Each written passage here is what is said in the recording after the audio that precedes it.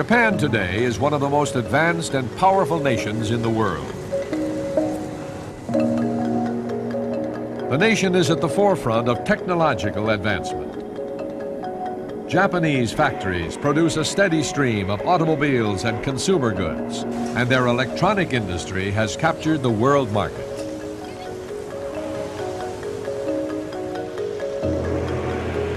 Japan today is a far cry from the nation that lay in ruins at the end of the Second World War. The atomic bomb ended the years of bitter fighting, and Japan surrendered in August 1945. Deeply shocked by the experience of having been the first people in history to know the horrors of a nuclear attack, the Japanese agreed to renounce war forever. Working in cooperation with her former enemy, the Japanese began to rebuild their shattered homeland. Only 40 years after suffering total defeat, they have become the world's second strongest economic power. It has been one of the most astonishing comebacks in history. Today, the United States and Japan are friends and allies. American and Japanese war veterans met and embraced on the island of Iwo Jima on the 40th anniversary of one of the fiercest battles of the war in the Pacific.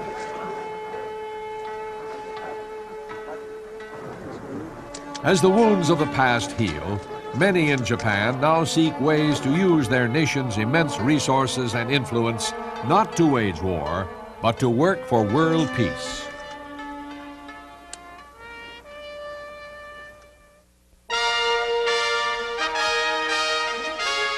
The World Tomorrow. The Worldwide Church of God presents Herbert W. Armstrong, internationally recognized ambassador for world peace, visiting prominent leaders around the globe, discussing the cause of world problems,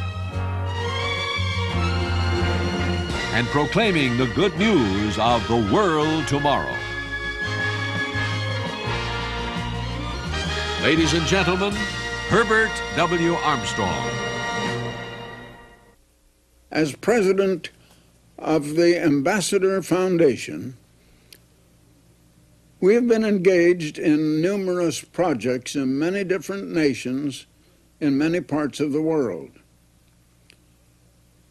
We've had projects in Japan, and I have had acquaintance with many top members in Japan for the past 16 and a half years.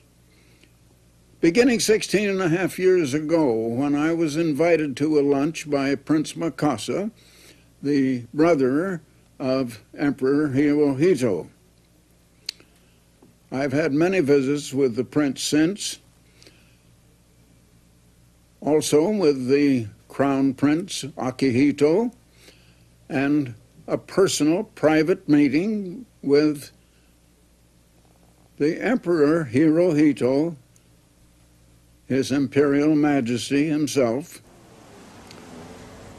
I have been acquainted with and had meetings with every Prime Minister of Japan since 1970, beginning with Prime Minister Sato and continuing on with every Prime Minister to the man presently in office, Prime Minister Nakasone, with whom I have had meetings both in Tokyo and in London. The Ambassador Foundation and the Japanese government have mutually cooperated in a number of projects in other countries around the world. Now, I have always stressed the fact that our efforts now are not going to bring world peace. I have been called an unofficial ambassador for world peace. Our poor human efforts are not going to bring world peace. but I have been called by the eternal God to show and to show the heads of nations the way to world peace and how it will come and how the eternal God will finally bring us world peace by sending Jesus Christ in power and great glory to rule all nations and to bring us world peace living by God's way instead of the way of human nature as people have been living on this world. On a recent trip to Tokyo, Mr. Armstrong had a meeting with Foreign Minister Shintaro Abe, whom he had met previously in London and New York. They discussed the significance of Japan's role in providing economic aid to third world countries.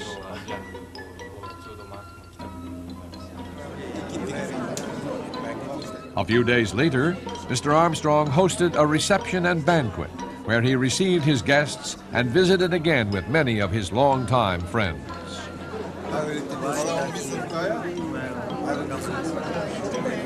Among the more than 200 guests attending were many leaders of Japanese society, including members of the Japanese Diet and Cabinet. Also present to hear Mr. Armstrong were 18 foreign ambassadors to Japan from various countries of Asia, Africa, Europe, Central and South America. Before his address, Mr. Armstrong was introduced by several prominent Japanese leaders. The first introduction was given by Keijiro Murata, Cabinet Minister of International Trade and Industry. Ladies and gentlemen, good evening. My name is Keijiro Murata, Minister of Meaty, Japanese government. ご紹介いただいた村田でございますが、横文字が弱いので、これから Since my English is limited, I will ask Mr. Fujita to translate the rest of my speech. 私はこのアンバサダー It is a great honor and pleasure for me to be here with you this evening. I join with the many distinguished ambassadors and ministers of different countries and various leaders of different walks of Japanese society in welcoming Dr. Armstrong. I have long been personally associated with Dr. Armstrong and the Ambassador Foundation. 今日は本来ならばずっと最後までお付き合いをさせていただきたいのでございますが I regret that I cannot stay here until the end of this distinguished gathering, but the Diet just resumed its session, and I must attend an important Budget Committee meeting. 途中で失礼をさせていただきますことをお許しいただいて、そしてここにアームストロング博士が世界一の長寿を一つぜひやっていただきますように心からの Therefore, with your permission, I will depart. It is my wish that Dr. Armstrong will someday enjoy the world's record for longevity. And I also wish each of you a very happy, peaceful life. Thank you very much. Thank you.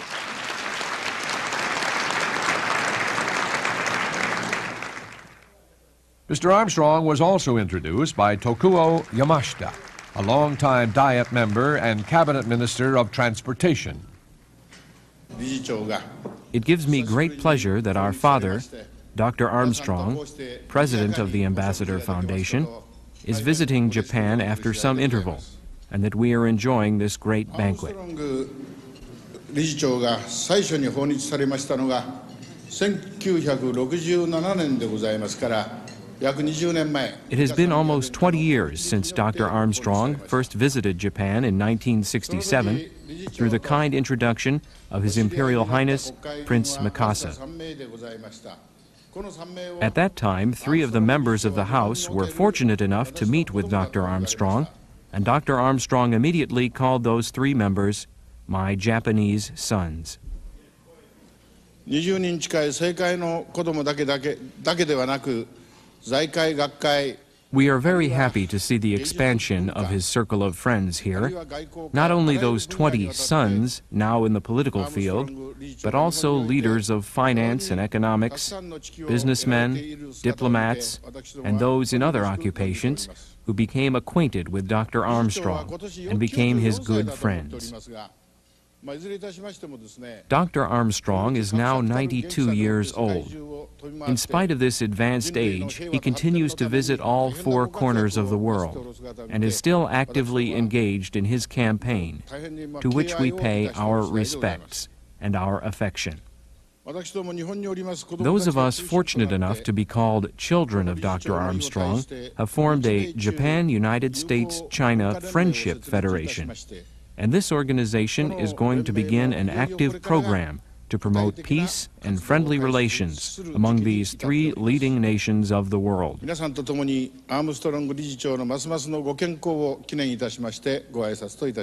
I wish Dr. Armstrong a long and successful life, and will now close my brief introduction. Thank you very much.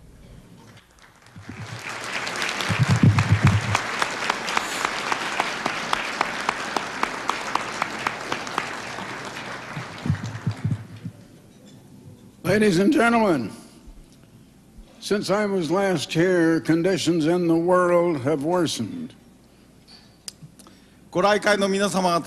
While Mr. Armstrong spoke, Professor Fujita of Tokyo's Waseda University translated in Japanese. For brevity, only portions of the translation are included. There are no major wars just at the present time, but there are many smaller ones, and now a new type of warfare, terrorism, is breaking out in many parts of the world. 11 years ago, I founded the Ambassador International Cultural Foundation to work for world peace. In our Ambassador Foundation, we have projects running now in many nations, and I'm very glad that in several of those nations, the Japanese government also is participating and is conducting projects toward peace. The very reason we do not have peace in the world is a mystery to many people. There is a reason why we don't have peace. I try to go back and trace the very history of mankind, to go back to the beginning, to the origin. How did humanity start? How did we start to be the way that has caused a world today of awesome progress, making wonderful progress materially and technologically and scientifically? We send men to the moon and back. We transplant hearts. We invent every kind of machinery, and still we can't solve our own problems. There is naturally a cause for every effect. Now we have the effect of this paradox. We have great minds in the world that can do great things, and still we can't solve our problems. We can't bring world peace, it seems. We have a world full of trouble, and there has to be a reason. There had to be a cause. When we go back to the origin of humanity, we find that mankind started out on this world on the philosophy that I call the philosophy of get. Now, there are two broad philosophies of life, generally speaking. One is the way of get, and that is the way people are living.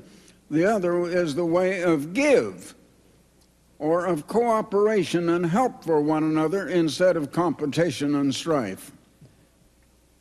Because mankind started out on this earth in the very beginning, in the philosophy of get, it finally became natural, and we call it human nature. So I can tell you in just 2 words the cause of all of the troubles and the reason we don't have peace at the present time in the world. Those 2 words are human nature. until mankind can learn that the way of competition, of selfishness, of get instead of give, of trying to take and get instead of wanting to share and cooperate and help one another, we are never going to have peace. The great Creator who created humanity, created the first man out of the dust of the ground and put him on this earth, remains a great mystery. で、世界の私たちの創造主、この偉大なる創造主というものがですね、世の塵から私たち人間を作られて、この地上に置かれたということ、このこと自体が最大のミステリー、神秘になっておるわけでございます。That supreme mind of the great Creator who created all humanity gave the very first man created the choice of which way he would live. He chose the selfish way of get instead of the more generous way of give and help and cooperation. So the great Creator who created the first man and all humanity that has existed on earth has allotted a period of 6,000 years for humanity to write the very lesson by human experience that the way of competition and strife and trying to take away from others is not the way to peace. We human beings have written that lesson over the past 6,000 years in pain and suffering and sorrow and anguish. And now our great technological minds in human beings have finally produced the weapons that can absolutely erase all human life from the earth in nuclear weapons. And I say to you, on the authority of the Creator God, He is going to let mankind go on until He would come to the very point of self-annihilation to erase the last human life from this earth. And then just before we reach that state, when we realize we have not been able to solve our own problems by the way of selfishness, the eternal God, the Creator, is going to step in supernaturally and take over the rule of all nations on this earth. But He, the Creator, is not going to intervene or do that until we have punished ourselves and come to the place where we have had to confess that we cannot solve our problems. We of our own selves are unable to bring peace. And then He will have to step in and bring it to us and force it upon us. Now, in this world is good as well as evil. And so some of us are working for world peace, and we're doing what we can for world peace, and we should do everything that we can toward that end. And in the end, the great Creator will come to our aid and bring it to us if He has to force peace upon a selfish, self-centered humanity. で、私たち人類はこの地上にはですね、この世界には善もあれば悪もあるわけでございます。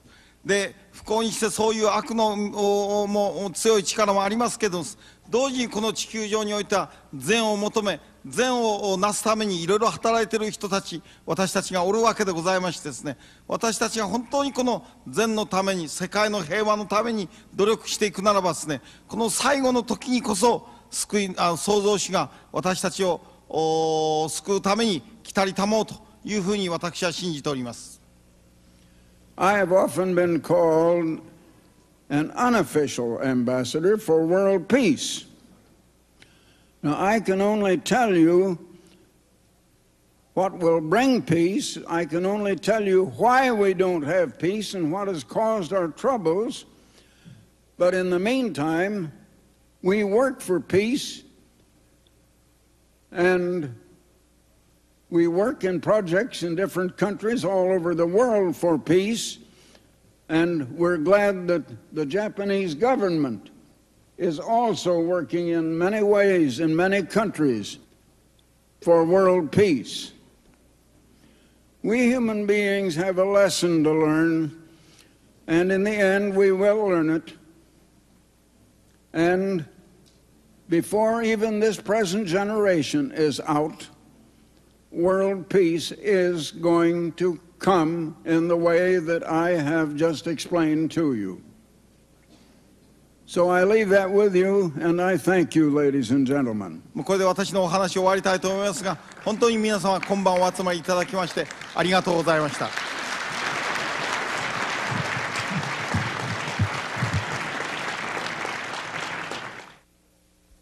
And now, before I go off the air, I want to offer you once again a book that I have not offered now for some little time. Never before understood why humanity cannot solve its evils. Never before understood. This is something that has been a mystery to people. Here we live in a world of abject poverty. 50% of the people of the world are in utter ignorance. And on the other hand, a world of astounding, awesome progress. But at the same time, even in the developed world, a world filled with evils, with strife, with warfare, with sabotage, and now with terrorism. What is the mystery of all this world? There is something that has not been understood. It is exposed in this booklet. Of course, it's absolutely free because there's no charge for anything we have. No follow-up requesting money. We just do not request money over the air in any way. I hope you've noticed that difference.